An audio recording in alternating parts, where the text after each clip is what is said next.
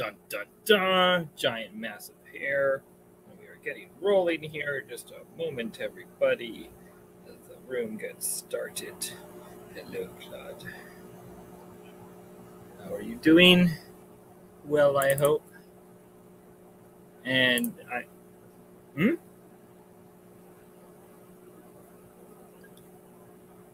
So anyways, here we go with this show. Get ready to rock and roll. Join. Anyways, here we go with this show. Get ready to rock and roll. There we go. So hey, Claude, you have. Can you do me a favor and turn off the YouTube you might have playing in the background, or at least turn it down a little bit?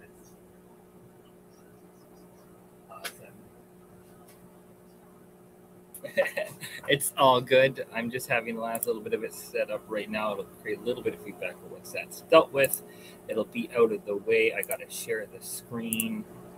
I totally forgot to do that. And now we're up. And running. Perfect. There we go. We are live on Future Cannabis Project. Live here on the Dank Hour. Just to get things rolling right off the bat. I'm just going to hit mute on your mic there for a second there. Claude, I know since Angel should be long, Matthew Gates will be along shortly, so I'm just going to make sure that goes out because he should be any moment. It should be a very fun show. We have some epic bug nerds ready to go. So I'm just going to copy the link over, bring it over, and get the show rolling. Hopefully, I'm not getting too much feedback. How does everybody hear me there on Future Cannabis Project? Can you hear me all right?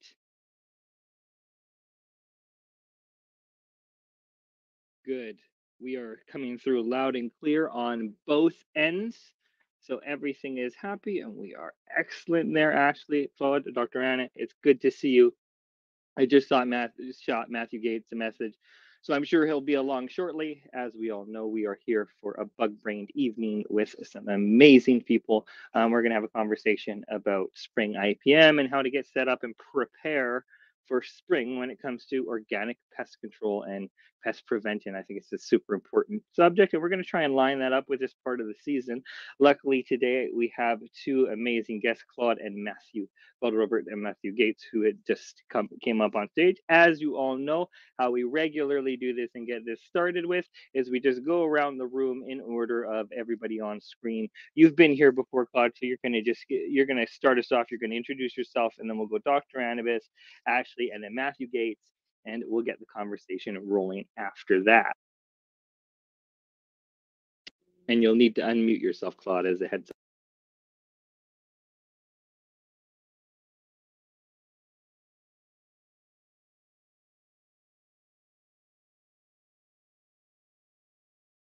Ooh, you're muted. You're muted, Claude. Bottom right-hand side is the little microphone. If you click that. Oh, yes. Okay. Thank you. Okay. So, hi, everyone. I'm excited to be part again of another great event with all the bug nerds and the people that want to learn and we want to teach and how to prepare for spring. So, I'm just bioprotection. I started always been passionate about plants. It's from my grandmother's side. She always taught me the wild plants in the forest, and she had a big garden, and I always been interested into that. And then I worked into a greenhouse. I went to school in horticulture, and then I started to work as a counselor for small food producer, and then I worked for the government too, and the team, the other team for pests and disease across different crops in the province of Quebec here in Canada. So then after that, I was still advising some small food producers and things like that, and I had to recommend them often some chemical pesticides. And I was really not sleeping well at night, coming back in the field and seeing everything dead.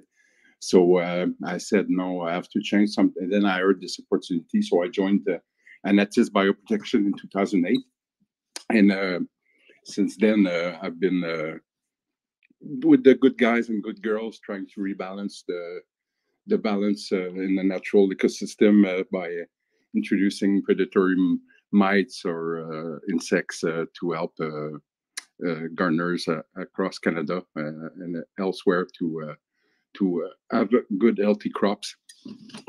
So that's it. So now I take care of the cannabis sector mainly, Tanatis. So we help ACMPR growers and licensed producer across Canada to have a healthy crop to build their IPM programs and all.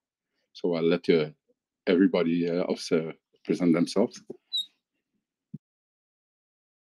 Hello, everybody. I am Dr. Anna Schwabi. And you're a bit quiet there, Dr. Anna. Oh no, is that better? I don't know. I don't have my A little bit more into the mic. At least you got a little bit clearer there. I don't know if you're far from your mic or if you're close to it, but it seems like it's a distance. Is it too? It's still quiet. Let me. Yeah, a little bit faint. Do you want me to go to Ashley and then we'll come back? Yeah. All right, Ashley, go ahead. Hey, everybody. My name is Ashley Hubbard. I am the Director of Cultivation for Rare Systems. We are in Michigan. We are fully aeroponic, which is always really fun to learn. But really excited for this conversation. I myself have really started to learn and adapt different IPM strategies. So really excited. And the more I learn about just the beneficials and the all the good things that you can add to, like Claude said, keep the balance, I think is just so fascinating. So I'm always really excited to learn about the small microscopic world. But we utilize beneficial insects and additives to our process. So always excited to learn more. Anna, that's you. Is it better? Much. Okay, good. Hi, everybody. Dr. Anna here, and I am back. I guess I was gone last week. I had shingles. I still have shingles, but it's not as bad as it was last week. I'm really excited to learn about stuff today as the head of R&D for a aquaponic certified organic grow facility. We use bugs. I have a little picture on my profile pic. I just found this little guy the other day, little baby praying mantis, so cute. We use lacewings and ladybugs and praying mantises and nematodes, but I don't know much about it. So I'm excited to hear more and learn more.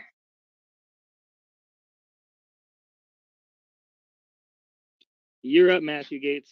Give us the Hey everyone, my name is Matthew Gates. I'm an integrated pest management specialist, and I've been working in agriculture generally for 12 years now.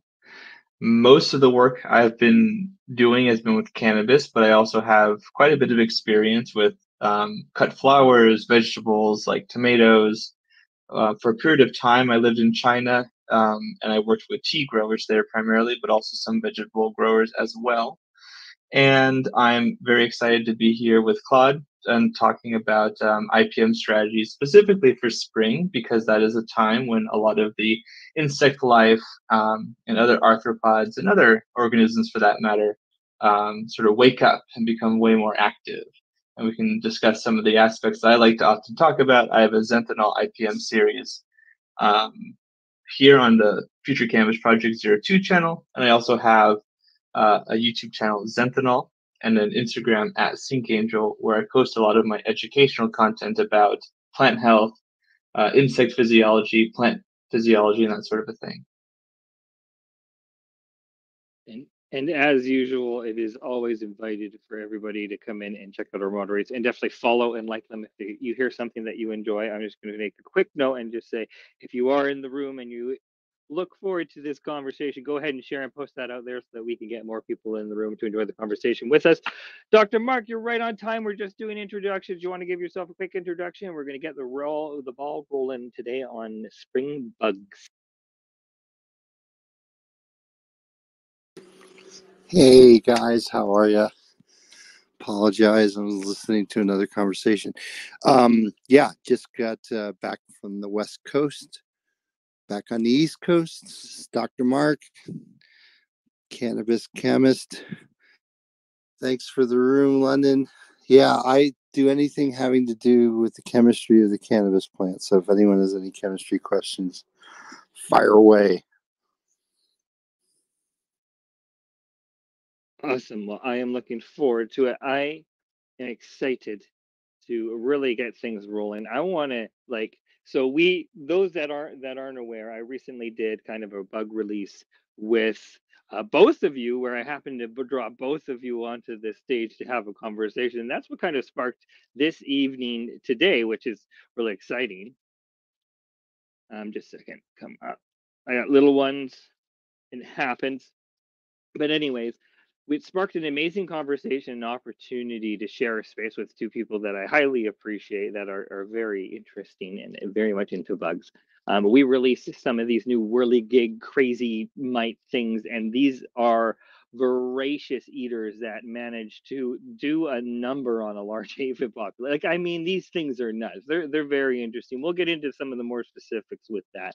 But I'd like to open up the conversation with going to you, Matthew Gates, as you are our second special guest for the night. Claude's here on the regular, so you get a little bit of extra love tonight. But what do you see? What are kind of the first pests and issues that often come up? And then I'm probably going to bounce over to Claude and ask, what are some of the techniques and things that we can do to prevent and create a good environment to maintain a balance in our space coming into this spring thing? But we want to get the ball rolling there, Matthew.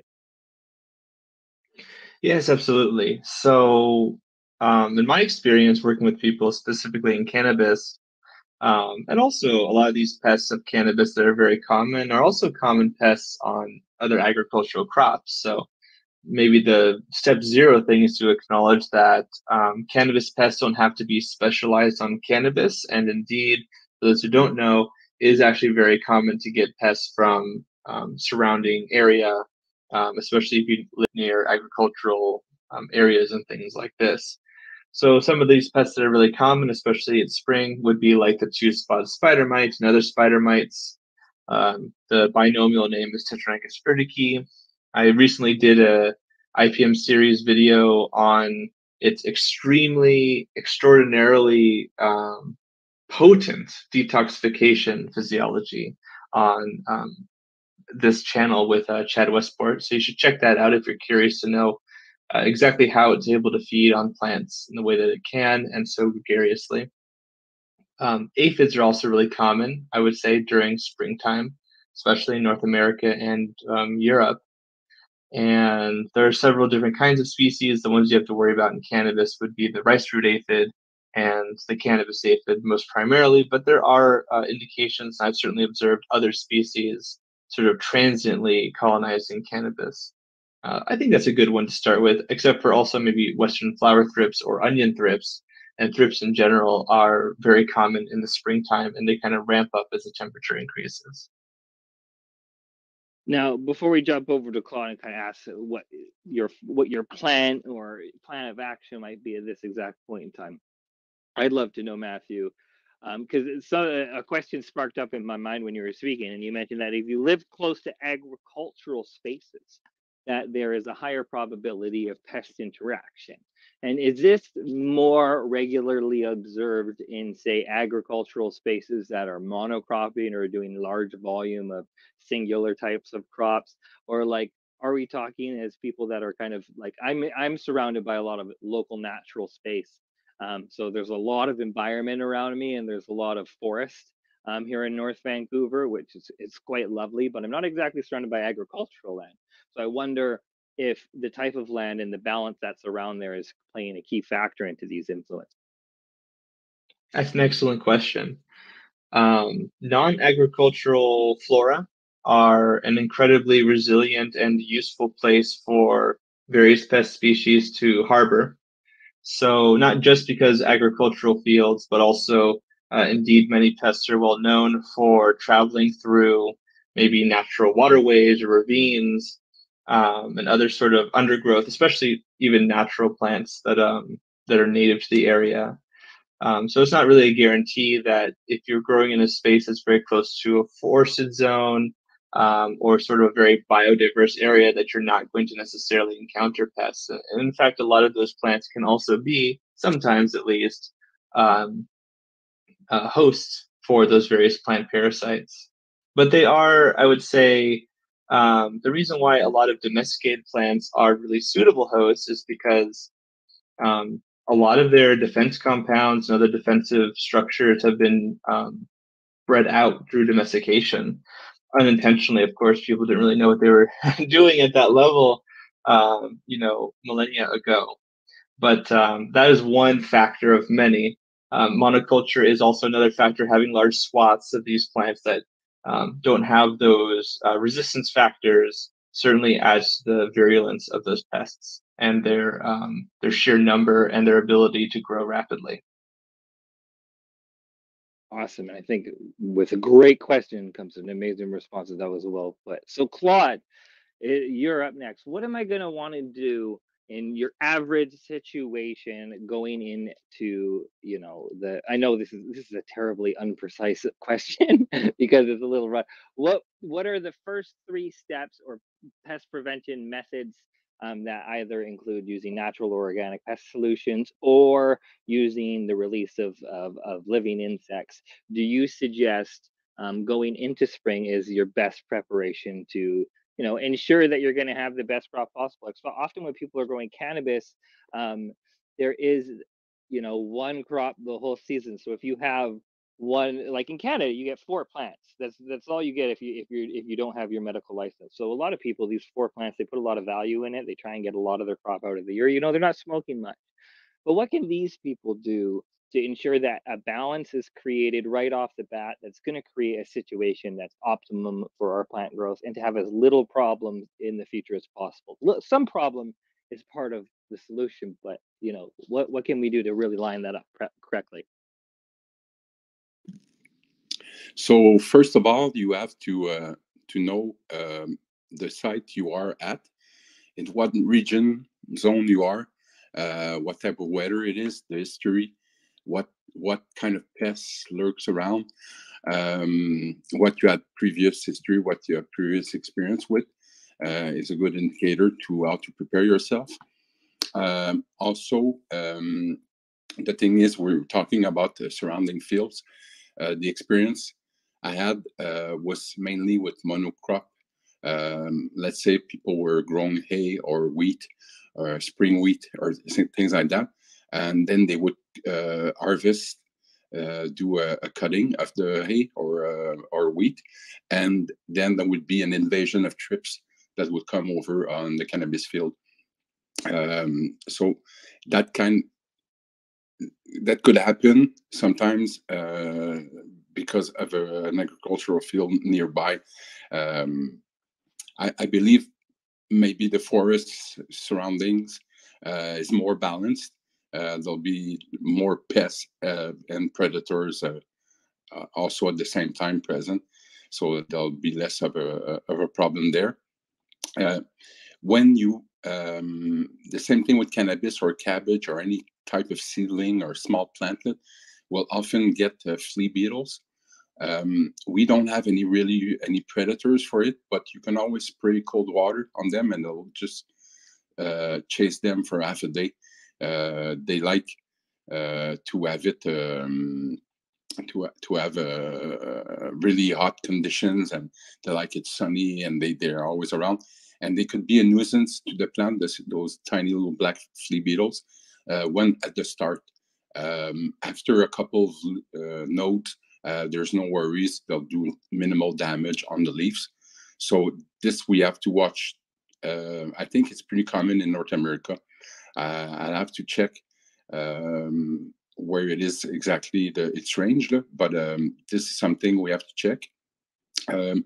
Also, like we had said in the previous episode, companion planting, to have an assortment. If they're not present naturally, try to have as many plants that are rich in pollen and nectar to feed off the predators. Also, depends, are you growing in pots or in the ground? If you're growing in pots, certain invertebrates could, like the cucumber beetle, its larva could be damaging sometimes in certain areas. So I would then recommend to introduce a predatory mite like Stratolelaps or Galolaps, which Stratolelaps is still known as under his own name, Hypoaspis.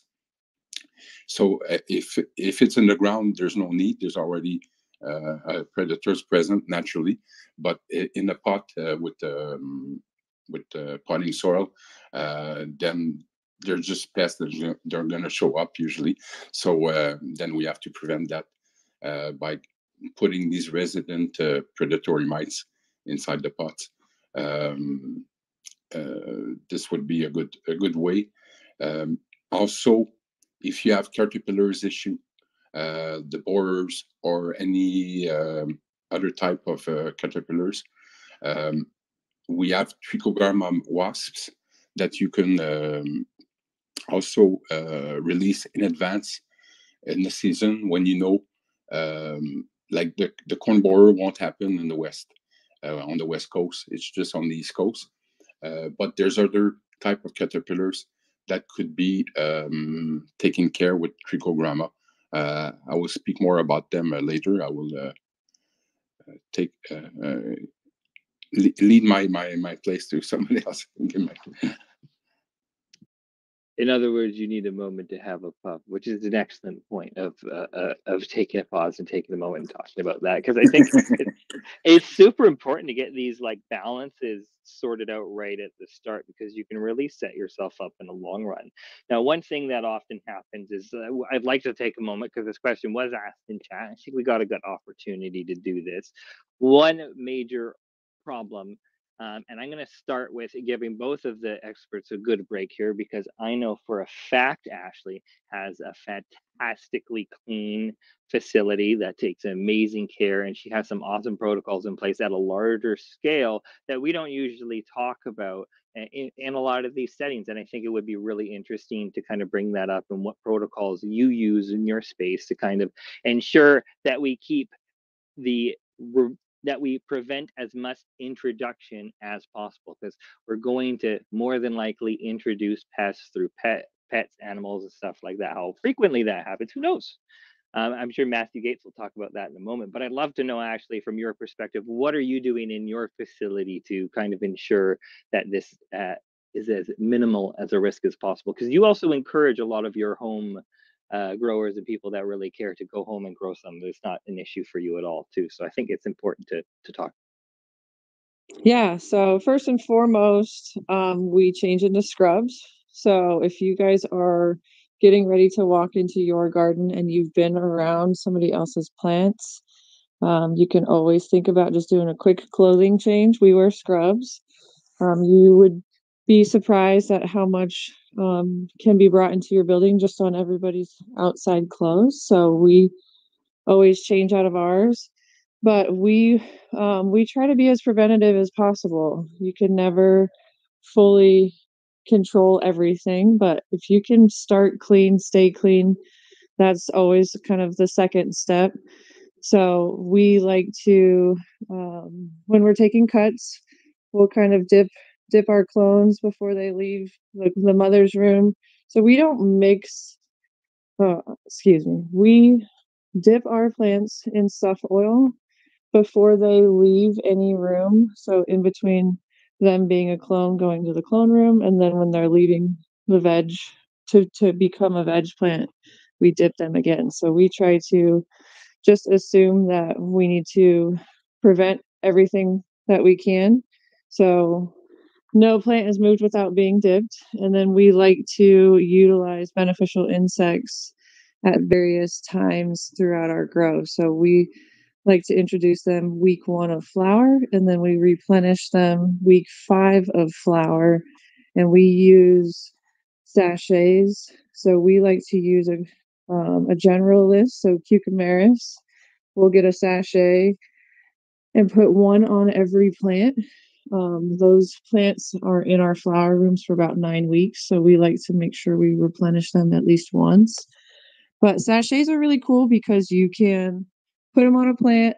You want to make sure they're in the canopy area, but they are a slow release. So whatever beneficial that you've identified is what you want to put on your plants.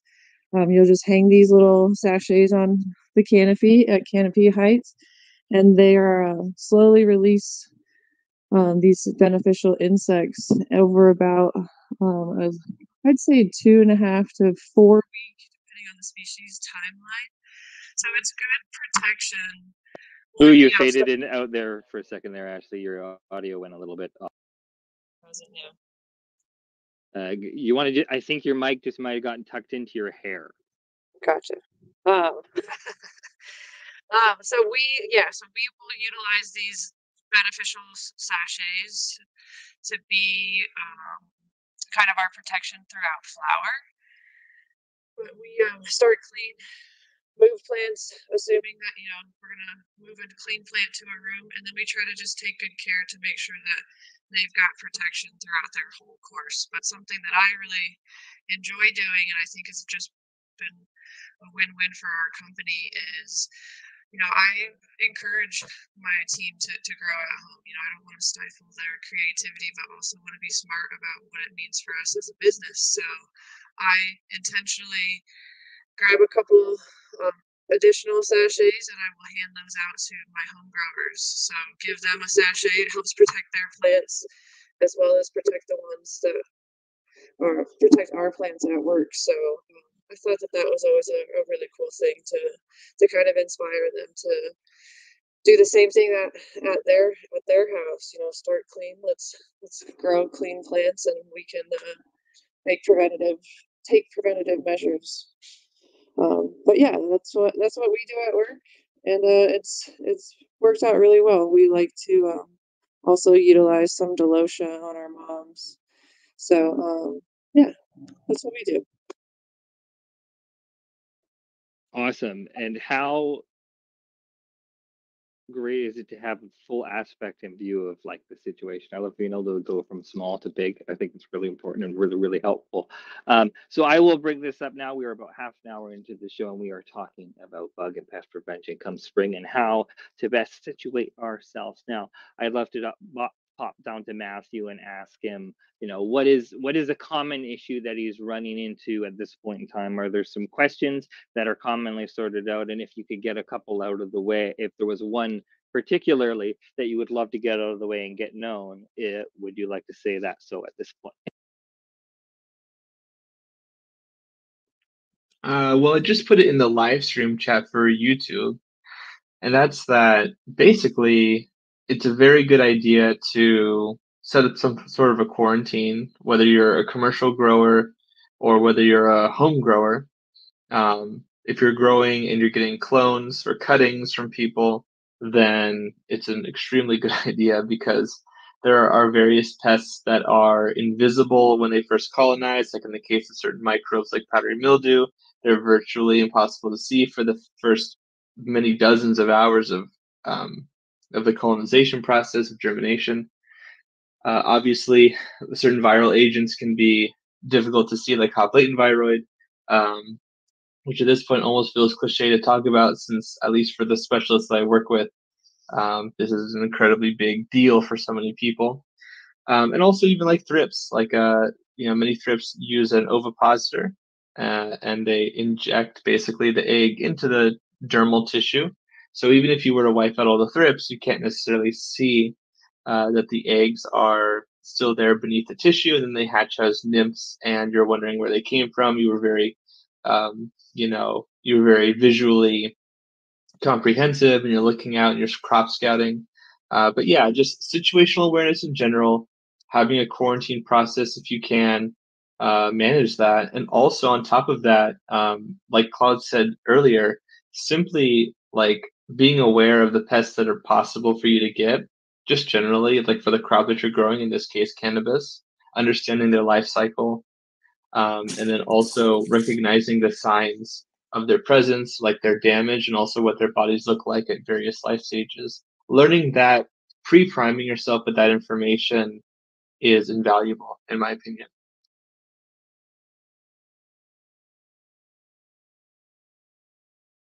Awesome. Do you have a similar opinion there, Claude, or shall we move on? Because I'd love to because usually what I've often been told at this point in the year has been about nematodes and like, let's get a soil drench in there. So do you want to talk about that? Because I think they're confused and used product that I don't know is always being used appropriately. And I think I'd love to ask you a little bit about that, because there's a lot of people going to be using nematodes, especially here in the Pacific Northwest, to kind of, for their grass, but also as a preventative. And Russell, welcome to the stage. Russell's awesome guy. We're going to allow him some space later. But Claude, what's up with nematodes? Okay, just before, I just wanted to point to complete a bit. Also, not just clones that get from friends, but I had also tales of people that had plants outside and they wanted to bring back inside. So when you bring back inside plants that were outside, it's really a lottery. You might get a lot of things that you weren't expecting in the first time in your life that you see. So this could be something that you have to check. And also, that's it. Even if your friends tell you their plants are clean and everything like that, and they're really honest and everything, but they don't even know themselves that they have issues. And especially, like Matthew was saying, those elusive trips. There's always one that lays eggs somewhere or hides somewhere in a vein, or like somewhere really, really well hidden that you don't see. He's going to restart everything. So this you have to really, really make sure. Also concerning the nematodes, you have to know what pest you're fighting to get the right species of nematode to fight them. Nematodes come in the variety of substrate from different companies. Some come in clay, some come in gel, some as a organic gel, some it's diatomaceate is really popular these days, food grade fine diatomaceate.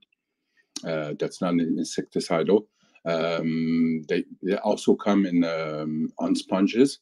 So when you get the nematodes, you will dissolve them in the water so that you will be able to apply them. So according to what pest you're fighting, you'll know how much volume you need to reach them. Let's say you want to reach grubs that are deep in the ground, then you have to have an important volume of water. So what I would always advise is to make sure that your pots or your lawn has been watered nicely before, meaning there's no dry pockets anywhere, because the nematodes really need free water to travel and find their prey and survive. So you want them to travel everywhere as much as you can. It's important also when you mix in the nematodes into the water to use it immediately. Some people will prepare a solution and do something else. They'll suffocate. If you don't have a good aerator to give oxygen to these nematodes, they'll die of lack of oxygen. So that's another important thing to consider. That's it. You have to use them at the right temperature and also at the right time. I won't go over all pests, but there are certain periods in the year that you have to use the nematodes, and sometimes it isn't worth it. You just waste their money. I mean, they won't be able to target the pest at the right stage or something like that. So that is what I would say to that. And also, just to finish up, also what I think it was Ashley was saying, I think, about sachet. Sachets are great inside or even in the greenhouse, but never use them outside. It's not worth it. The first rain will ruin them. It will destroy the climate, even if they come in this fancy packaging some companies have. Even then, I heard these companies sometimes advise the cannabis growers, the licensed producer had 100,000 plants, and they would put a sachet of Swirsky and Californicus on each 100,000 plant every week. So they spent a lot of money for nothing. Yes. Not to interrupt, but one of the problems is because of the sunlight, right? It just bakes them. It just makes the mites come out of the packages too quickly. Exactly. That's the first point. Sorry, the first most important point is not even the rain. It is the even if they're well hidden in the canopy, even if it's a really leafy plant, they don't have a chance. So then we have to do some bulk release. Anyways, like for predatory mites, I would only use Neosilius fallacis outside because it's a native mite. I know it's in Canada. I don't know about California. Maybe other species, maybe Californicus. There, you would have to tell us. Or Persimilis would be good, but Neosilius fallacis would be the mite I would release in Canada. We use them with raspberry growers, and they become resident. So they introduce them one time, and they usually they see them year after year after that. And so this I would do. So I will leave the mic to somebody else, but I will come back about that because it's not all predatory mites or insects that we can release outside that are efficient. It's not the same as inside or in greenhouse settings. So, like I would never use ladybugs outside. It's not worth it. They'll just fly off with the first breeze, especially the wild harvested ones. I think they'll have a tendency to want to go back home. So, anyways, I'll let Matthew or any other people continue. I have a question. So I've always heard that certain pumps will actually harm nematodes. So we had to hand water ours in for a certain application at my last grow. Is that correct that you have to be careful with what kind of pump if you're going to try to water them in? That's my understanding, Claude. Totally, especially the filters. You have to watch for you. You have to remove your fine mesh filters. They won't go across that. And it's sometimes people have no choice because it's the setting. They have so many plants, such a big facility, and everything like that. Lack of staff and time, so they have to, and they find it practical. But the best way is to, if you can do it, is to do them individually. Then you know that you have a good drench, you have a little leach under the pot that you know that you've reached everywhere. Especially let's say you're trying to come to fight fungus gnats. Certain times the fungus gnat will just be on the top soil. They'll be around the drainage walls. So that way, if you want to get them for the nematodes, you have, in fact, almost no choice to get everywhere the nematodes everywhere. So you want to make sure that they're going to drain in the bottom of the pots. If it's in a hydroponic system, that's it. You remove your filters. You make sure there's not too much agitation either, and you're gonna lose some in the pipes and the tubes, and that will never make it to their prey. So it's not the best way, but sometimes they have no choice.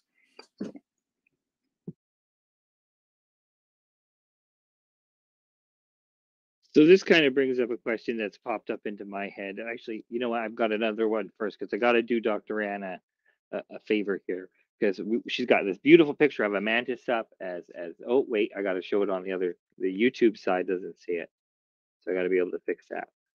But anyway, so she's got a beautiful picture of a mantis up, and mantises are cool as hell, but they aren't like the ideal pest preventer. You know, like they're just they get big and then they eat large things, and a lot of the problems with cannabis and a lot of vegetables in general are really that large things don't get at them too hard. So I'd love to know if there's some methodology or thoughts on how to appropriately use mantis in a way that might be intelligent for a home grower. Now I'll leave this one over at Matthew because Claude just spoke, but is there like, can we pace them out and release them so that they're maintained small? Is there, or is it ideal to drop them all at once? What's kind of, thought process going on? Generally, I don't support the use of praying mantids in indoor or outdoor cultivation, primarily because, like I think we've talked on another stream potentially, they're too big, and like you've also acknowledged as well, even as nymphs, they're pretty large still, and a lot of the really precarious pests that we're dealing with, like spider mites, thrips, aphids, russet mites, broad mites, not counting the things that are insects, of course. They're way too small, really, to be an effective prey target for praying mantids. The sorts of things I could think of that might be more relevant, and of course, I want to put my cards on the table and say that I am biased because of where I live. You know, I live in Southern California. I've worked in other places, of course, and I make it a habit to become familiar with other parts of the world, especially places where I'm going to visit.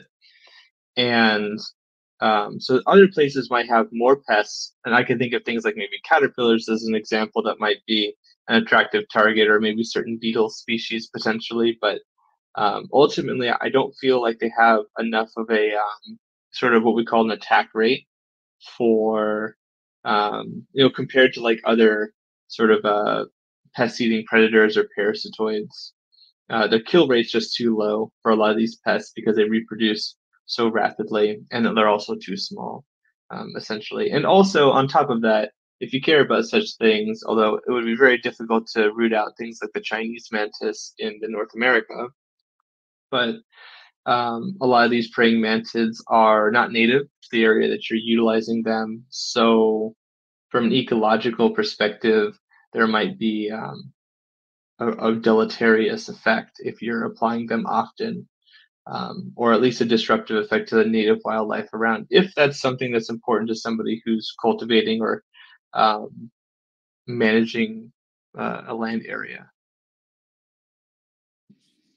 Yes, if I can add about the praying mantids, we've been warned by the Association of National Biocontrol Producer, which we are a part of, to stop trade of Chinese mantids, any type of mantids, and also of convergent lady beetle, because they are wild harvested usually, so that's not really ethical. And like Matthew just said, they can disrupt natural ecosystems if people are not careful where they release them.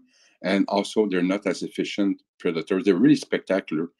That's what makes the beauty of them, and they're so spectacular. And there's so many YouTube channels like showing fights of them between different like crazy other insects, and so they're really really spectacular. And we used to sell them before when I arrived at Nanetsis to schools and things like that, and people just as novelty and just like for education. And but now we cannot sell them anymore, and we don't.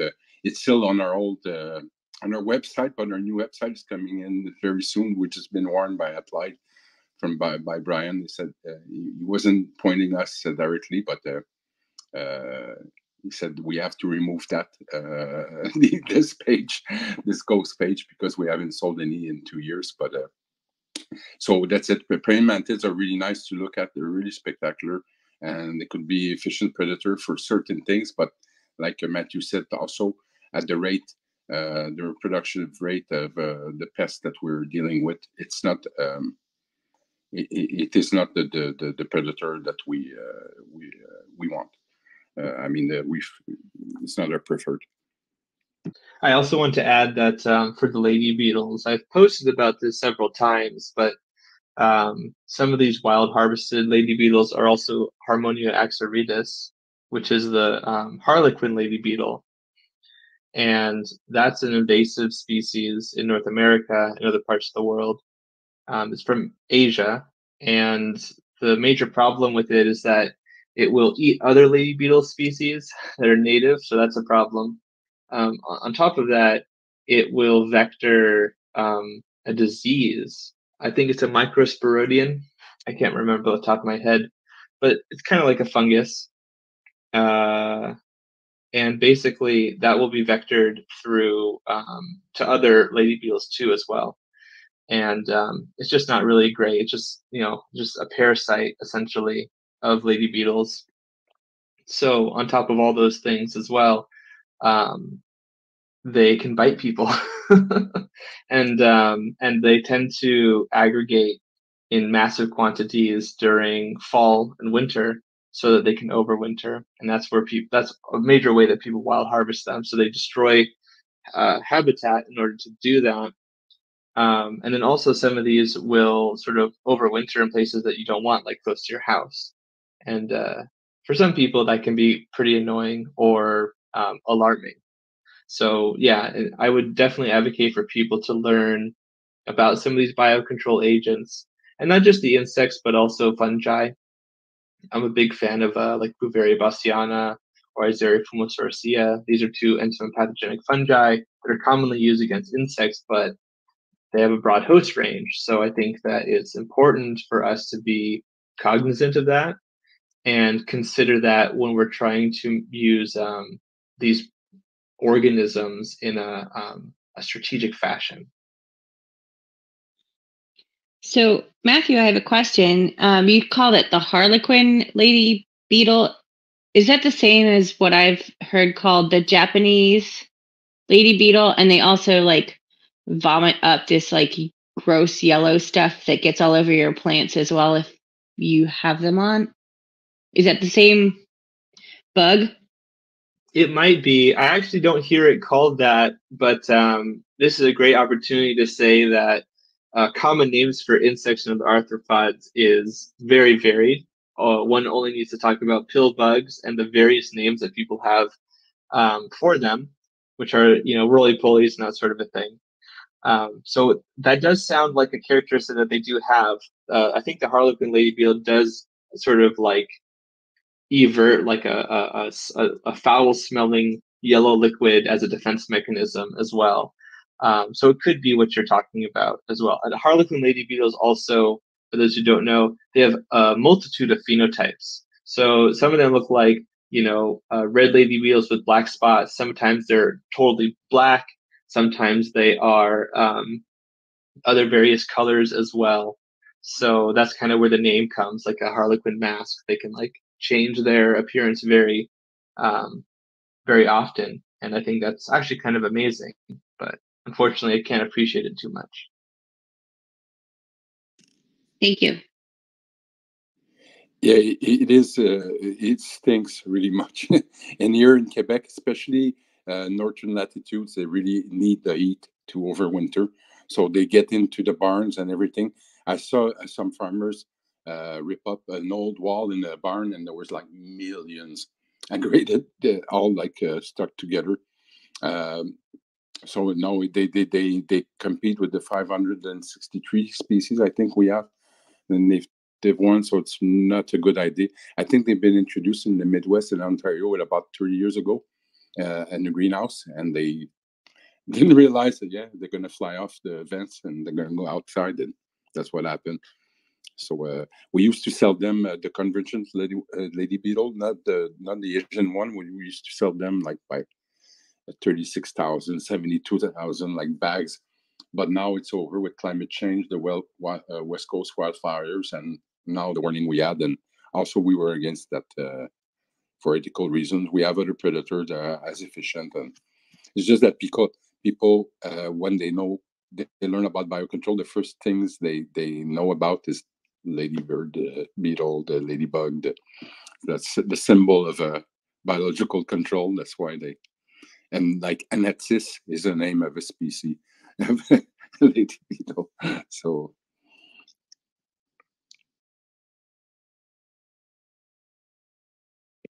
go ahead, Dr. Mark, if you like. I have a question for you that I shot over. I'd love to know. I'd love to know what happens to all these bugs I put in my wheat. I have more questions than answers. But London, we talked about this on a Clubhouse once before. I'm not sure if it was this room, but in my previous life, I I explored. Well, actually, I'm still exploring this plant. It's a very interesting plant. The plant we know is catnip, right? So, Nepetacateria, I think, is the most common of them, right? Catmint. It's commonly known as catnip. So, catmint is actually, I think, in the same genus as basil and cannabis. I think they're all in that same branch of the plant kingdom of Lamiaceae, the mint the family. oil, yeah, the oil expressors. So similar to cannabis, catmint expresses its oil in glandular trichomes on the leaf surface. And they're very odd looking. If you've ever seen the trichomes of cannabis, I know there's a few images up there on the web, but we actually looked at them underneath the microscope, and they have kind of like that sessile gland, sort of just round, orb like looking, trichome that sort of sits on the leaf surface. But and the interesting thing about the essential oil of catnip is it's enriched with a compound called nepentolactone, and nepentolactone is the thing that is responsible for the activity in felines, right? And that is conserved through the feline kingdom, so it happens to our little domestic friends as well as the big cats in the jungle. They respond to that. They want to listen to jazz and eat Twinkies.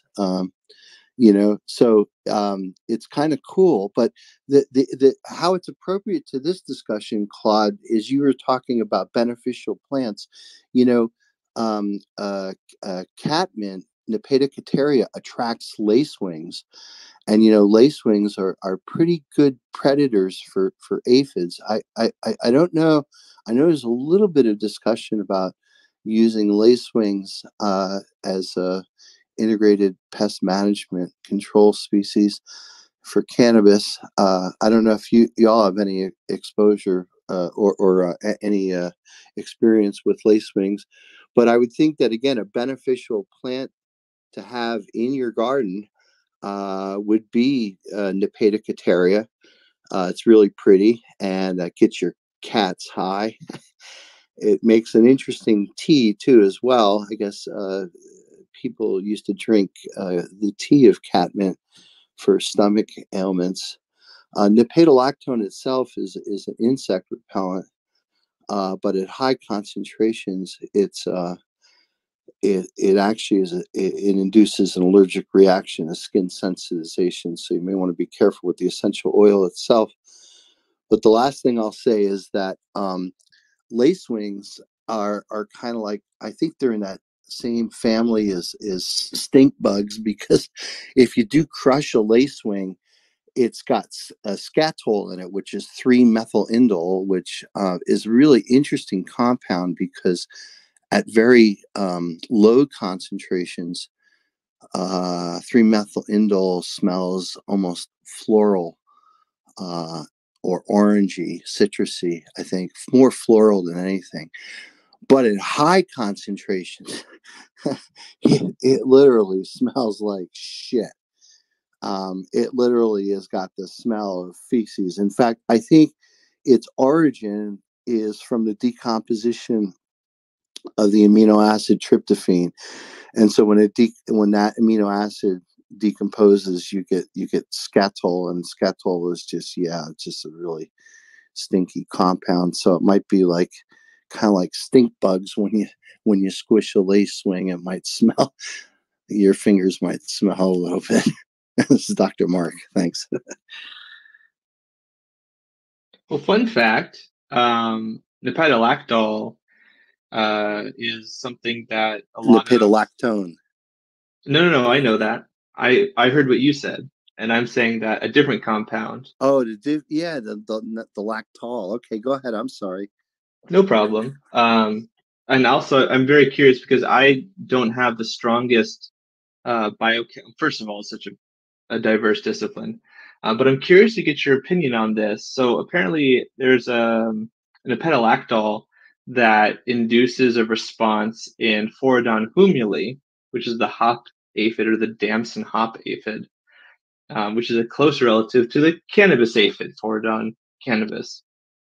And I guess apparently it's very attractive to them, and also perhaps Rhopalocyphum patti, which is very closely related to Rhopalocyphum rufi abdominale, the rice root aphid. Many people have encountered both the cannabis aphid and the rice root aphid, and I guess found a whole lot of research on cannabis aphid physiology specifically. But that's an interesting thing. Whenever somebody mentions nipetolactone, I immediately think of this research report, which you can find in my pest primer video on the cannabis aphid on my YouTube channel, Zenthanol. And I always like to talk about this because people often ask about the ability for breeding plants that have sort of resistance traits, of course, having certain compounds that will be negatively effective, phytotoxic to insects, but also potentially even just repellent from like a volatile perspective. Like, could they produce enough that, you know, the parasite will not want to be on the plant? And I've mentioned in other places, but insects and also predators, insect predators, for example, like parasitic wasps, and I'm curious to hear Claude's opinion on this as well, that their response to these chemistries can be kind of plastic. It can change quite a bit, and of course that makes sense, right? Because what works in one environment might not work in another. So there's a bit of a selection pressure there for that. And yeah, so I just want to bring that up. So yeah, it's a nipetolactol. I have it here for me, and nipetolactone. Yeah, actually, both of these. Yeah. So I don't have the research report on my right here, but I can get it to you, and I can put it in the comments if you'd like to take a look at it in the future. Anyone who's listening. Yeah, so that family, those bicyclic iridoid monoterpenoids, are found throughout the insect kingdom too, as well, Matthew. So actually, what we did, so we found that if you hydrogenate nipetolactone, it converts it into dihydronipetolactone. And nipetolactone itself, so the essential oil of catmint, which is typically enriched with nipetolactone on the order of about 70 to 85%. So kind of like what cannabinoids is to cannabis extracts, to essential oil of catmint. The monoterpenoids that you find in there, let's see, we used to find carvone in there. We would find beta-caryophyllene and osamine, and a couple of the common terpenes and sesquiterpenes that you find in cannabis, which I always thought was interesting. And when you hydrogenate the oil itself, all those terpenes also get hydrogenated. But kind of like the cool thing that we couldn't predict until we actually did the chemistry was the essential oil of catmint is very loud and herbaceous. In fact, it's some people find it very objectionable. It's got like kind of like a freshly mowed grass kind of smell, or like kind of like wet hay kind of smell. It smells So very. do I have to make sure my parents are out of the house when I do this project of of now you sparked that. But You've got to do it. But anyways. But the cool thing on it is after you hydrogenate it, the essence of the oil changes from wet, freshly mowed grass to lemony, minty with a hint of licorice. It's like the craziest thing ever. So actually the hydrogenated oil is an EPA approved insect repellent. This is a project I worked on many years ago, and there's a company that's commercializing that. So it's a plant-derived natural insect repellent, and it turns out hydrogenation, like I was saying earlier, improves the safety of the compound as well as the fragrance of the compound.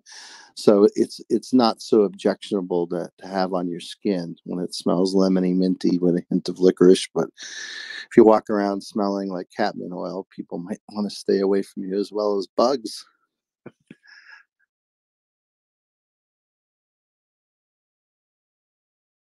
So the research report, for those who are curious, I put it in the live stream chat on YouTube. It's called Pheromone Traps for the Dissemination of an Entomopathogen by the Damson hop aphid Phorodon humuli, published in Biocontrol Science and Technology in 2001. And yeah, so they were looking at that as a potential volatile that could be used as an attractant. And then, of course, maybe for an auto-inoculation trap. So you mix some sort of an entomopathogenic fungus and some sort of a carrier, and then you dope it with some sort of attractant, or you put something close by that's an attractant, and then they come around, usually males. I believe this study was for males, or actually no, that's not possible. I mean, it is possible, but most aphids usually don't have male forms. That's actually a really important point to make for those who don't know. There are sometimes males that are produced, but by and large, they're usually females that reproduce clonally with live birthed offspring, which is pretty interesting. So that's called telescoping generations. Yeah, I did put in my pest primer video, and it's an interesting subject, I think, for people, because I feel like it does get a lot more research lately, but it's kind of hard to utilize because a lot of times for many insects, chemistries that are like endogenous they produce, like pheromones, especially for mating or for aggregation or something like this, those are oftentimes, in a lot of cases, the volatiles that a plant produces and the ones that the parasite or other organism produces, they work together and they have a synergistic effect for various organisms, either some that are using the volatiles as a guide to find food. So in that case, it's a chiromone, and not great for the sender, but great for the receiver. In other cases, it's a cohort that is looking to find a mate, or perhaps a colony mate potentially, or some other sort of thing like that. I do find this stuff really fascinating. Have you worked more, or do you have any more stories about using traps in this way?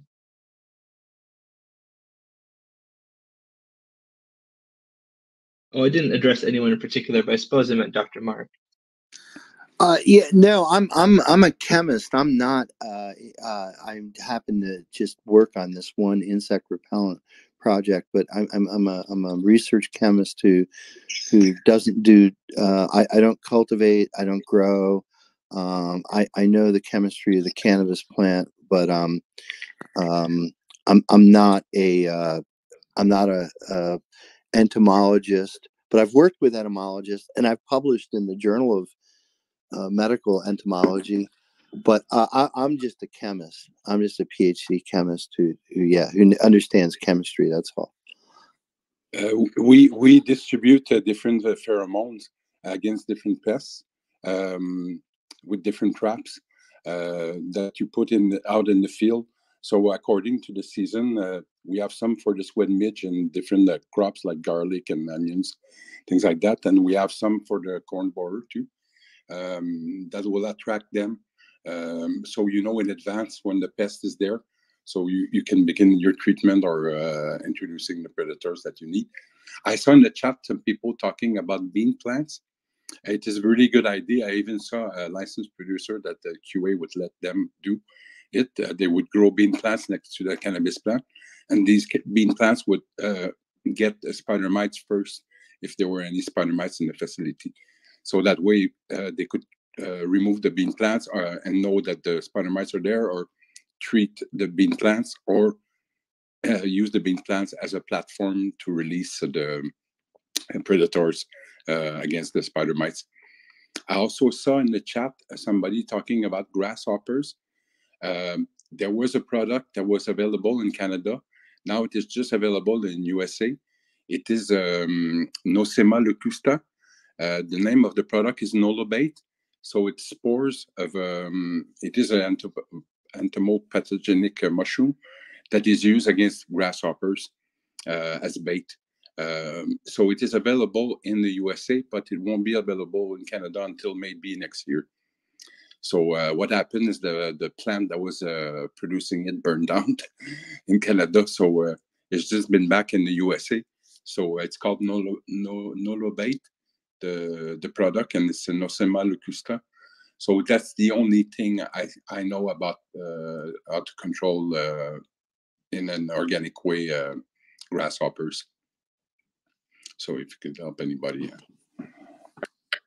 I think this is awesome and has led into a whole bunch of it. Dr. Mark, I'm not gonna lie, I have like my wife has gone into plants and like wants to do this witchy stuff, and she got a still, so we're doing a bunch of like essential oils and stuff like that, and she has me planting so much stuff, and we're gonna just put it in there and see what the fuck happens. I'm very excited about it.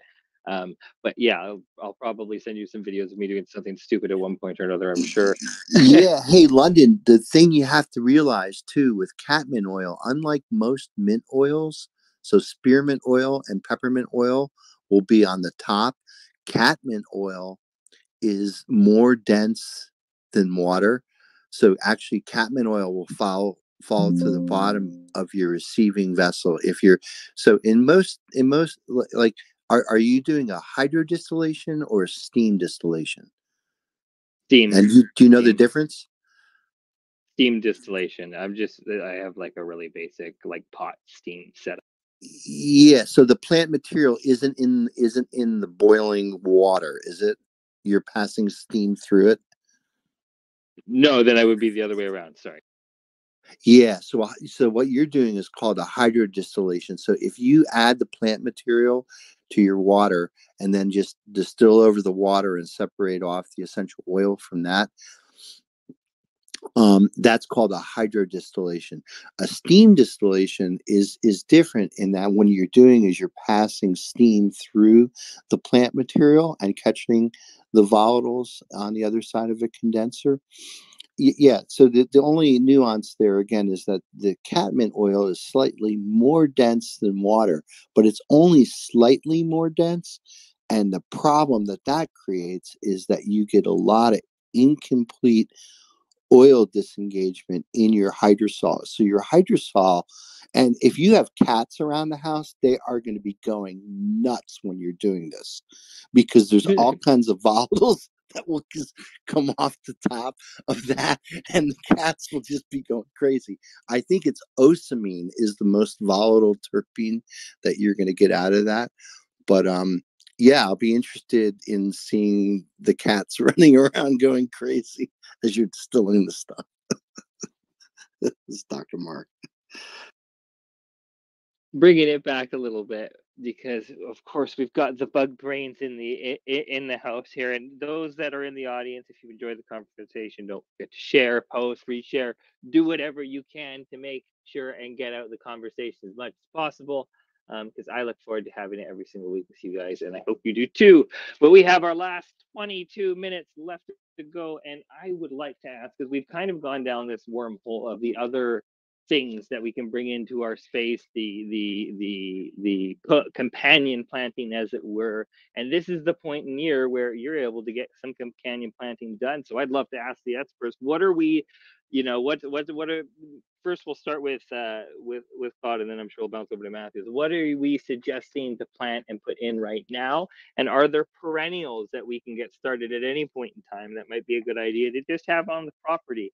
I know putting down beans is an excellent idea because it's always better to have something that will be attracted to them first, is like your marker, and I do that each year as well.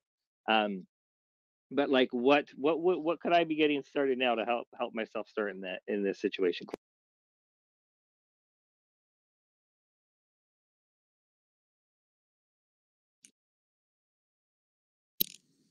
Okay, you addressed that question to me. Okay. Yes. Okay. Yes. Okay. I see. So there's different plant families that you could use to plant outside to attract predators. It brings me up to the subject. I didn't have a chance to talk about the aphid predator image. So if you have any issues of aphids in your area, it is a good one to introduce into your area, the aphid predator image, Aphidoletes aphidemisa.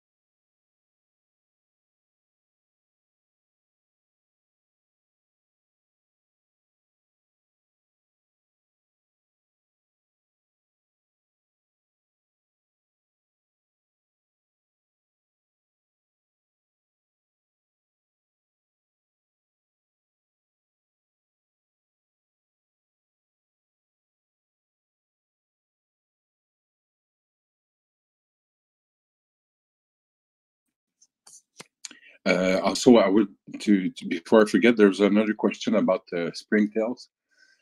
Yes, they are good usually in your soil. They will transform organic matter. If it's in your pots, it's usually it will. Some people that are not too fond of insects will be kind of horrified because you could water your plants and from the drain holes you'll see hundreds of them coming out of the drain holes. And some people think they have rice with aphid or things like that. And I receive many pictures every week of people that Me too. that have rice with aphid, and it's different types of columbola. It's like springtails. So no, usually they're not. Yeah, unless you can control them with predatory mites like Stratolelaps or Dalosia also will control some things like that if you want to bring down the population. But usually they're useful, so they're not to be. If you're not too scared of insects, then you let them be. I want to back up that. I want to back up what Claude was saying about springtails. They're generally benign. And mold mites too, for that matter, which are often feeder mites for predatory mites. I'm asked about those perennially all the time, and people often mistake them for fungus gnats, which are a threat, and aphids, like rice root aphids, and also predatory mites for that matter. They sometimes get lumped into that group as well. So yeah, definitely try to learn your morphology. I just want to suggest again that I do have observational footage and videos about that on my YouTube channel for those who are curious, and I feel like it's a really helpful learning tool because some of these various arthropods can look very similar to each other, so it's understandable that people get mixed up. It's bloody hard getting those little photos. I'll tell you what, though, which is great. So can we? I'd like to know a little bit about if there's some. Actually, I'd like to say hello to Johnny. Because he is a regular here on the Dank. I get to say hello. He was running a little bit late because of a tragedy. I'm wondering if you have an available moment, Johnny, since you're on the stage, and since we're actually in our Hail Mary last little bit here, if you have any questions or comments, go ahead and raise your hand and come up on stage here. Or if you're in the audience at Future Cannabis Project on the YouTube side, go ahead and raise your hand or say something, ask a question now, or forever hold your peace, because we have like 15 minutes left of the show. Don't forget to share, repost, and do it, because I think we've had a lot of great content and stuff coming at you today, and I hope you've enjoyed it all. But Johnny, how are you doing? And do you have a razzmatazz question for us?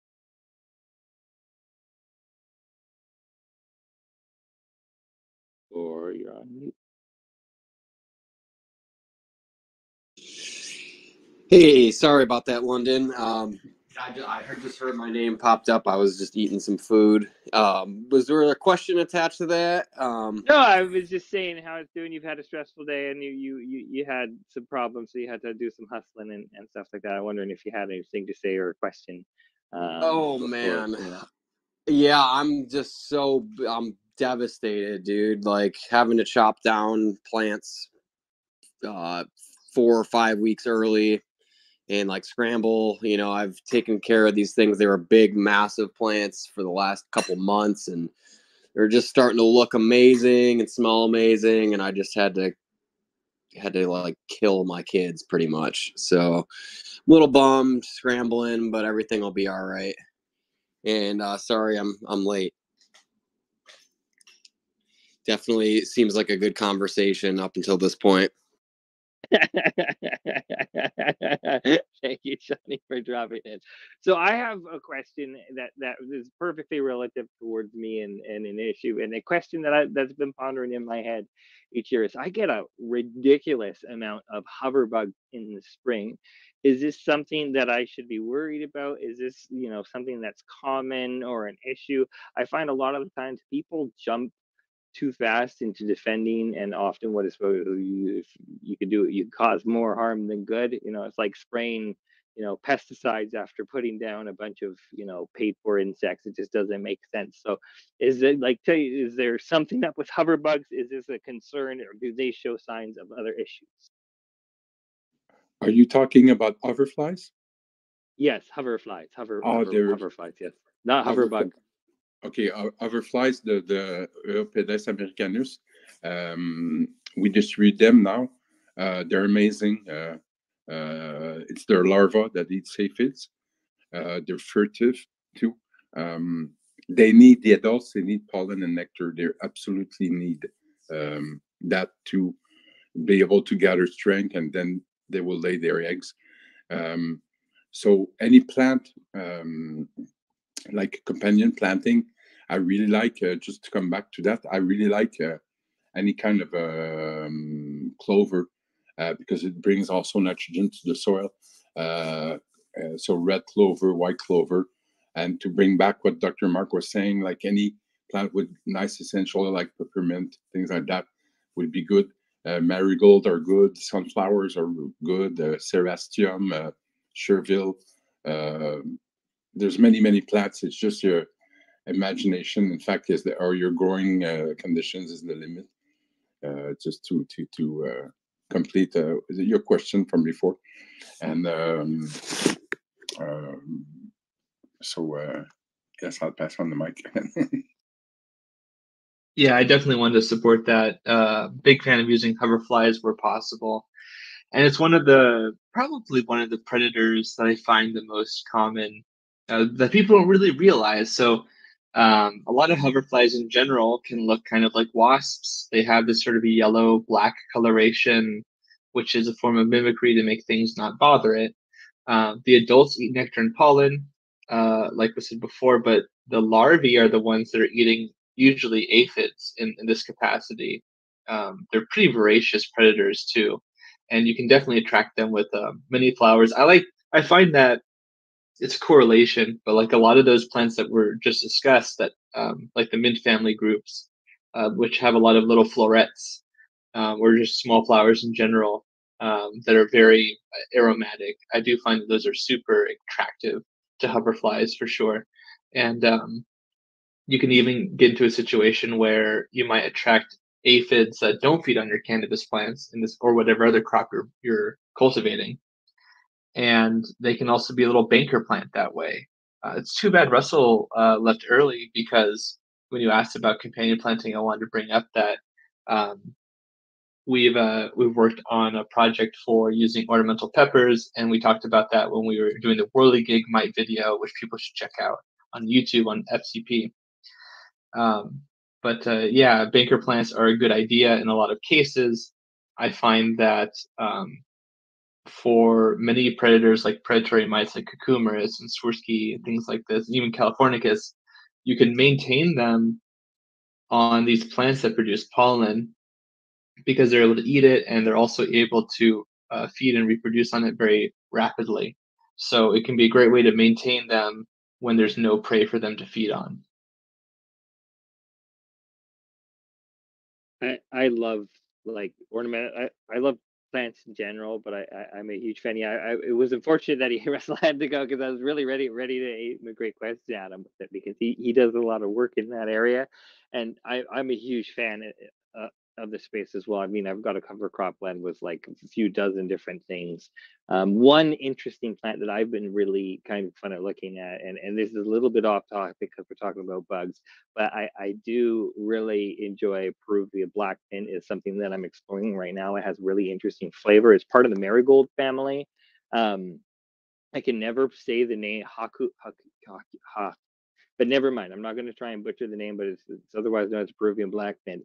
It is very delicious and has a really aromatic aroma. But one of the neat things about it is it has an exudate that it actually puts out, and it can fight back a lot of detrimental plants like blindweed and and a lot of the things that we have problems with around here. So I was wondering, like, we were talking about the chemical, properties of what they have there. Is there anything that's on the market that you guys are aware of that are utilizing a lot of these methods and natural kind of essential oils to control it? I know we mentioned one earlier, but can you like touch on that a little bit and why?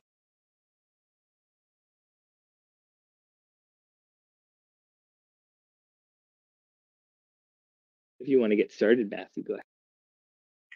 Yeah, you cut off abruptly, so I didn't know if there was more to the question. No, sorry. Yeah, no problem. So the question, just to reaffirm, the question is about using compounds as a repellent or as a toxin. Yeah, as a repellent or a toxin. I mean, like a repellent, I can see. I don't know, like if there's a toxin that's going to be harmful to a bug, but okay from a plant. Like, does this make a lot of sense to me? And then, of course, we're not spraying the stuff on flower. But anyways, I'm getting sidetracked because I've got like kids running around my feet. Yeah, but you summed it up perfectly. Thank you. Excellent. Yeah, no problem. So yeah, there's a lot of I like to call them botanical insecticides, although certainly they don't have to be insecticidal, nor do they have to be botanical necessarily. But a lot of compounds people are appropriating from various plants, and the toxins that they produce are totally safe for other plants, or at least in the concentrations that we use them. Remember, the dose makes the poison. So, and on that note, I remember in the spider mite video that I did with Chad Westport, we were talking about chemical agents that you can use that are reduced harm, that are not going to very significantly negatively affect your plant or other organisms. And erythritol was found in a research report recently at about 30%. And you can check out the research report that I cite in that video for more information. Basically, they found that they applied it and it was actually very negatively antagonistic to spider mites, as well as their eggs, I think, if I remember right. And this is an artificial sweetener for those who don't know. And it was very minimally, it wasn't even lethal to the predatory mites like Persimilis. It was very minimally negative to them. And primarily it was negative in that it would stick on their bodies and they would have to clean themselves, and traversing the plant body was a little bit more onerous, but basically it worked out really well.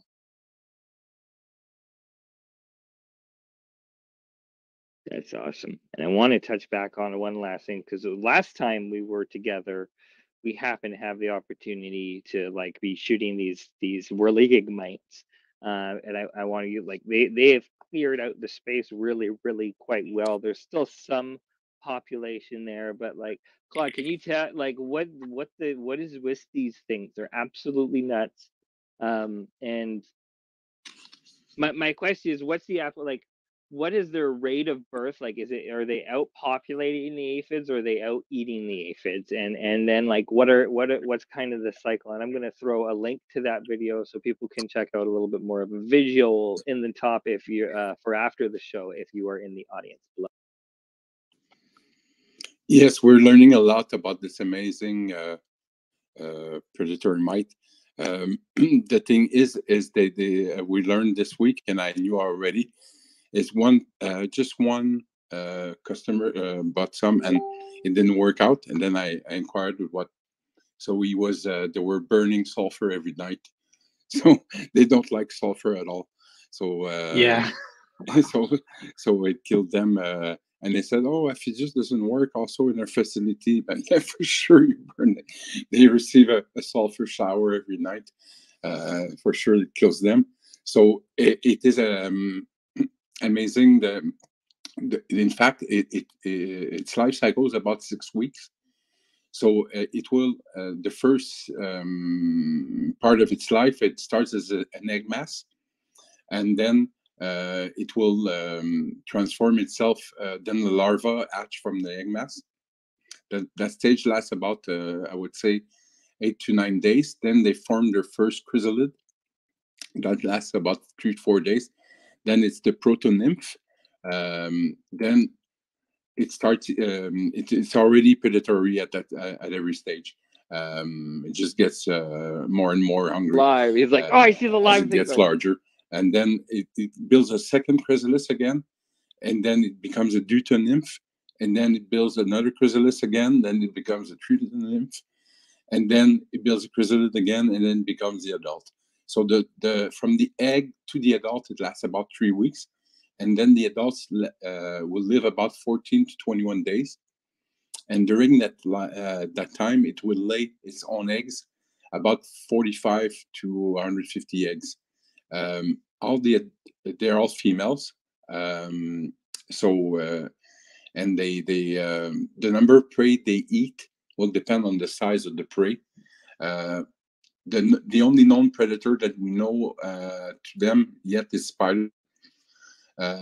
What we've known yet they eat, they prefer trips is their preferred meal. They eat all stages, aphids, spider mites, European red mites. They control even mealybugs, echinotrips, psilids, even whiteflies, and they go even after the adult whiteflies. This you can check on my LinkedIn page, Claude Robert, from Annette's Bioprotection. I have a video from Vineland Research Station, which are the ones that rediscovered that predator, in fact. So it's really amazing. We're testing them right now against cyclamen mite and also against scale. This, I don't know any test results about them yet. We know they'll be usable outside. We were still trying to figure out the introduction rates. They're counting on me for cannabis. The producers, the ones that are producing applied biomix in BC.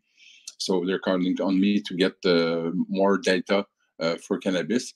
At Niagara College in Ontario, they have a part of the college that's for cannabis technicians. They noted that they reproduce in cannabis, so they won't reproduce on the plant. I mean, they won't lay their eggs on the plant. They will lay their eggs in the substrate. They want moist conditions. They're not too finicky like other predatory mites for relative humidity. Their preferred is 24 Celsius. I would like to convert in Fahrenheit. And 60% relative humidity is their ideal conditions, but that is so we figured out it was 1,000 individual per acre of peppers to start as a preventive.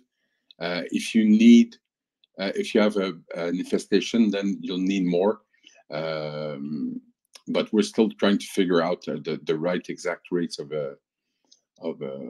introduction for the different crops that we.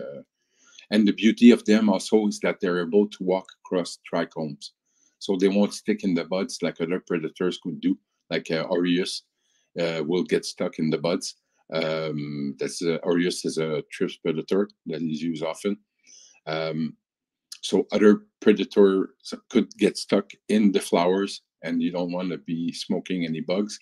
So, but Nathanistis is able to walk across spider mite webs, waxy surfaces, glandular trichomes of cannabis, there's no problem for him. He's so large that he just walks across them and doesn't get stuck in even in the stickiest buds. So that's another really good advantage of this bug.